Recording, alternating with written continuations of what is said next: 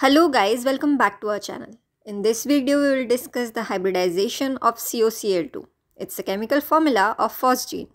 Now, one of the easiest way to find hybridization is by counting the number of lone pairs of electron attached to the central atom and the number of sigma bond it forms.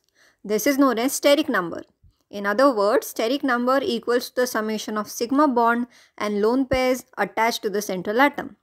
Now that we have discussed what steric number is, let us have a look at Lewis structure of COCl2. We can clearly see that the central atom carbon has formed two sigma bonds with two chlorine atoms and also has a double bond with oxygen atom. And we know that double bond comprises of one sigma bond and one pi bond, and carbon has no lone pairs of electron attached on it.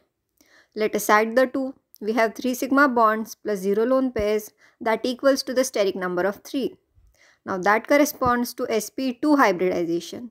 Thus COCl2, that is Phosgene, has sp2 hybridization. For more such videos, make sure to subscribe our channel and thank you for watching.